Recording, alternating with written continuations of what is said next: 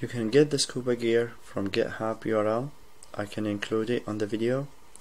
Here's the announcement by Cisa. I'll put the URL as well in the video. Let's get to PowerShell.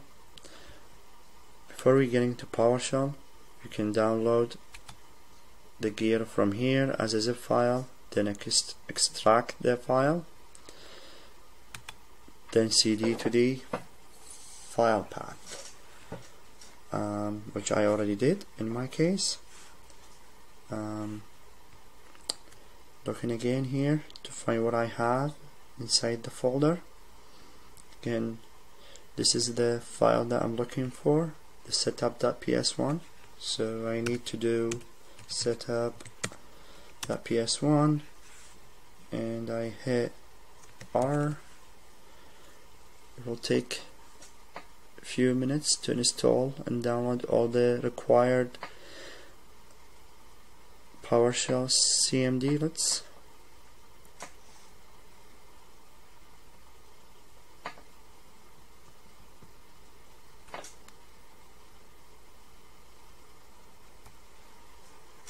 Now, after pausing the video, the cmdlets has done installing. Now we're going to run the next PowerShell, which is run Scuba.ps1. It will ask again.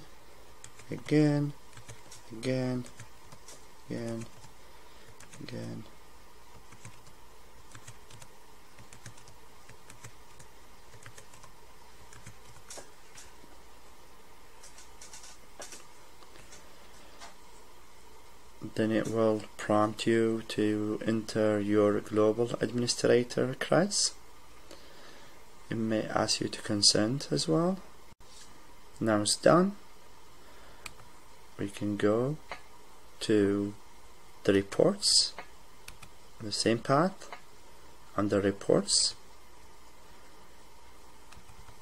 It should be under one of them. Individual reports, and then you take one by one and look for the recommendations. This is the Azure AD baseline reports, Defender,